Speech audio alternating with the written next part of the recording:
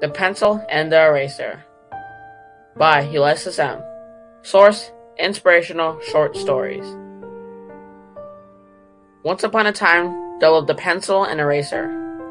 They both admired each other for their hard work. Both of them knew that they were nothing without each other. The pencil drew a straight line. All of a sudden, the pencil lost its balance and the straight line was ruined. The pencil got very sad because it knew that the eraser would have to suffer for its mistake.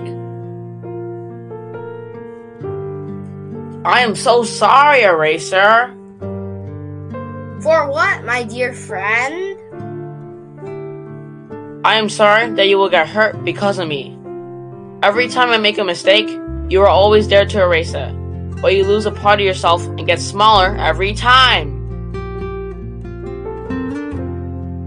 That is true, but I don't mind. You see, I was made to help you every time you do something wrong. Even though one day I will be gone, I am actually happy with my job. So stop worrying. I will not be happy if I see you sad. Moral of the story: our parents are like erasers, and we are the pencils.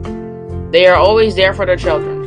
Sometimes, along the way, they get hurt, and with time, they get older and older. The parents are always happy for what they do for their children, and will always hate seeing their precious ones worrying or sad. Take care of your parents. Treat them with kindness. Most importantly, love them the most.